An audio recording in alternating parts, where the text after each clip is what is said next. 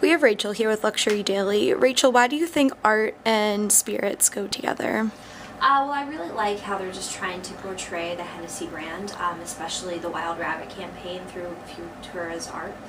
I really think that it's a really cool collaboration. It's very unexpected, but it also fits in with the Hennessy brand because, you know, if you think about it, it's just kind of a wild, unexpected brand. And I think that's how they're trying to portray through the, you know, the new artist collaboration. And I really like how it's kind of all-encompassing. There's digital aspects, there's mobile, there's a limited edition bottle, and you know, the rest of the Wild Rabbit campaign has a lot of stuff on its website and billboards, and it's just kind of all-encompassing. And I think that it's really trying to grab aspirational Hennessy consumers, just because it's a little bit of a lower price point.